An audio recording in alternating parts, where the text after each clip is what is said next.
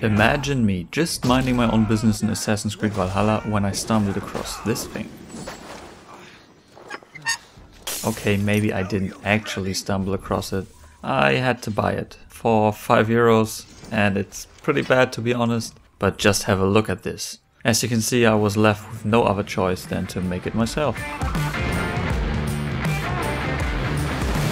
Now sadly they didn't write the knife's dimensions, so I had to figure those out myself. For that I wrote down the inscription on a piece of paper and then drew the blade's shape somewhat proportional to that. To get the handle proportional to the blade as well, I adjusted the picture to be 100mm long, then measured the handle's length, which came out at 35mm, and that meant that the handle has to be 35% of my blade length.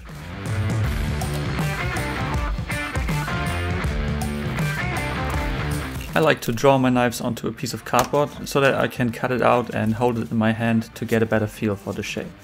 Now that I had a reference for the design, it was finally time to get to forging. I'm using an old lawnmower blade, so this should be some kind of tool steel similar to 1075. With the first few heats I'm just flattening out the steel. Once it's flat I can draw out my desired length.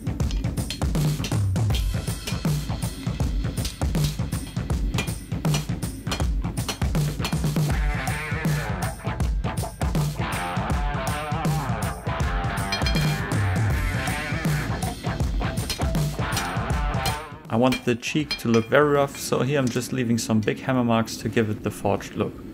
Next I could forge the tank.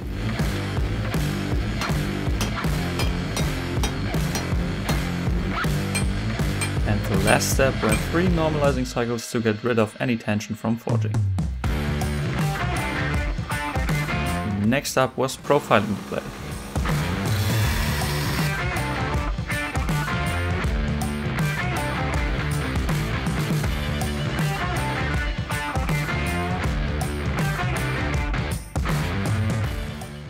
While everything was still nice and flat, I scribed the lines for the blood groove.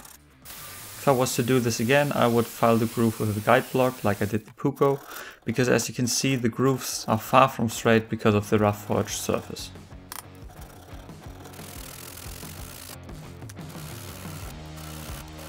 After that I scribed the guidelines for the bevels and then went back to the belt grinder. Okay, that's 80 grit done. Next I had to engrave the inscription.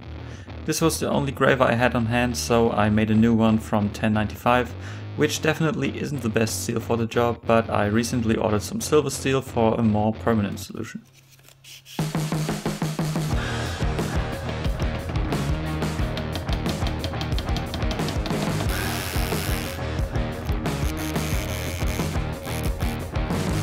Now, some of you are probably wondering what the inscription says, and I did a little research, which led me to the translation: "Helpeth thy brother, hit like and subscribe."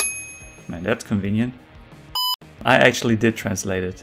I pulled up a runic alphabet chart from Google, which translated it to, now bear with me because I have no idea how to properly pronounce this, Far ebetri vistenda etha vega. Great, right? With no hope at all, I just put it into Google again, and it actually led me to this Pinterest post with the exact same runes. Now according to this it translates to: "It's better to stand and fight, run and you'll only die tired."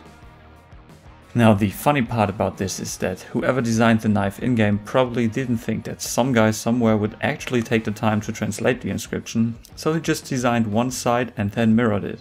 So now both sides say the same thing, which is half the proverb. Twice. It is better to stand and fight. It is better to stand and fight. Okay, back to the project. My last step before hardening was squaring up the shoulders. Because all my tongs are pretty crappy, I like to drill a hole through the tang and then secure a wire to that so that I cannot drop and crack the blade after quenching it. Not that that ever happened to me.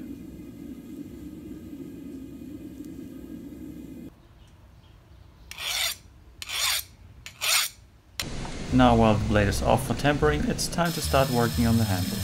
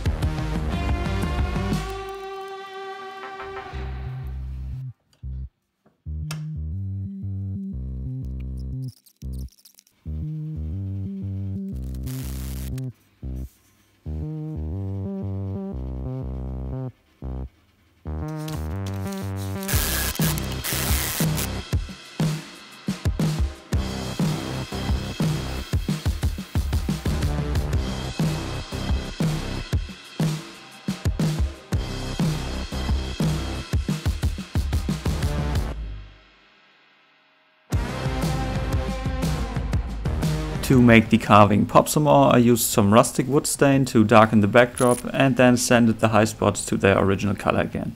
So basically Damascus etching, but for wood. Surprisingly, so far everything worked out quite nicely. Okay, it's been a while, but judging by the last videos I took, this thing is tempered, and I took a look at the pictures again and it looks like the blade doesn't have a secondary bevel. So we're doing a Scandi grind, which I'm going to do now. But first, I don't know, it looks like there's some smudge on the camera. Yeah, much better. Let's go. Since the knife is already tempered, I threw on my trusty Trizac belt to reduce the heat buildup. And now for the fun part of hand sanding this huge thing.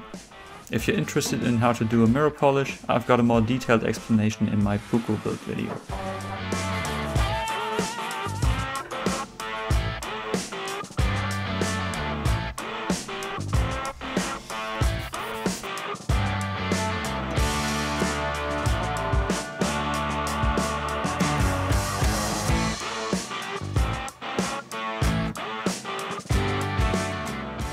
So far the time lapse went on for 3 minutes and 20 seconds, which means that it took me roughly 1 hour and 40 minutes to get this side done. Yeah, whole lot of fun.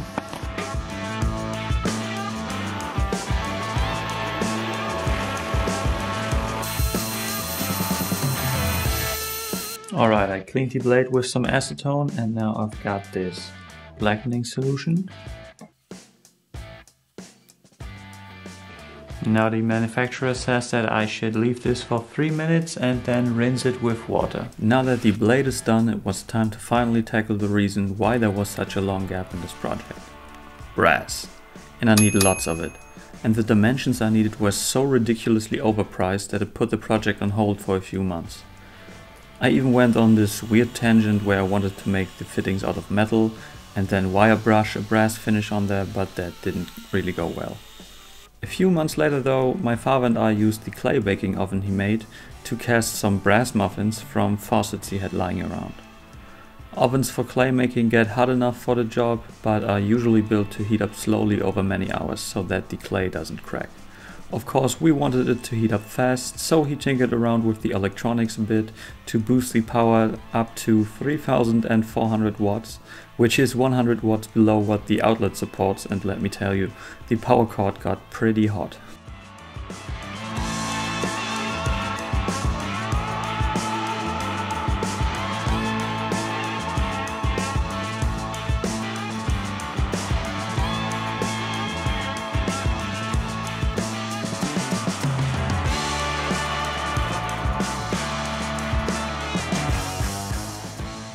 Alright, I've cut off the edges already, because now I'm going to do this curve right here, as you can see.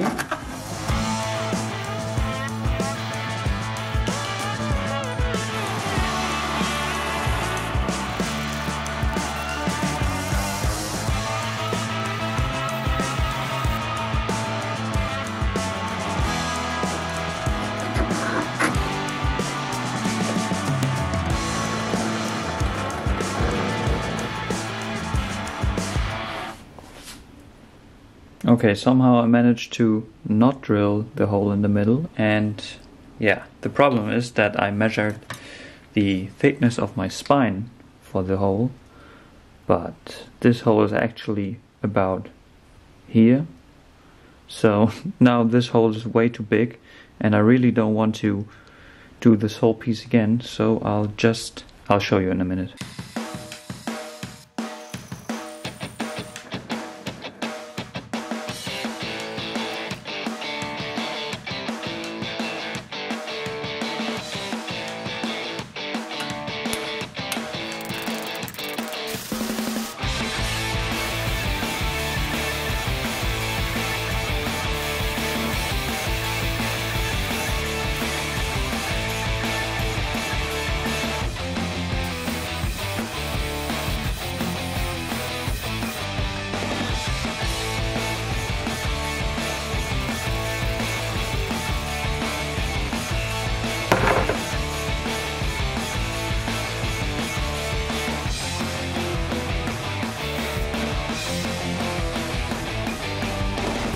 Subscribe.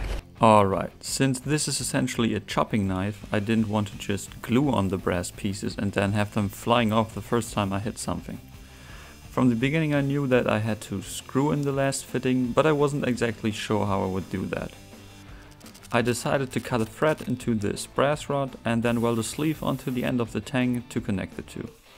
And the idea was that I screw in the rod by hand and then dome the end to pull everything together. But since the bolster brass piece doesn't fit over the sleeve anymore, I had to first finish that one and then glue it to the tank.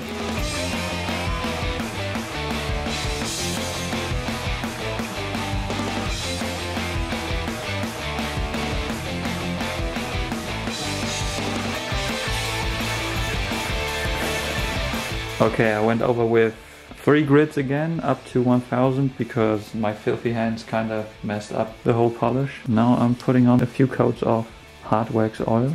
To hide any small gaps, I mixed some brown color into the epoxy to somewhat match the wood. After the epoxy hardened, I cleaned the edges and then tested whether it was watertight off camera, because in the next step I put some slow curing epoxy into the handle to fill any gaps to make it real solid and sturdy for chopping. And now that I knew exactly how the back piece sits on the handle, I could finish that one as well.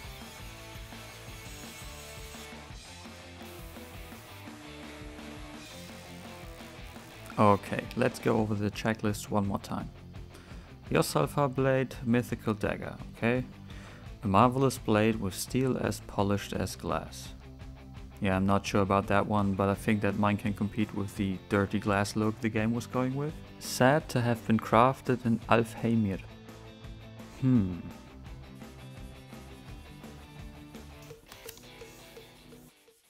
Works for me.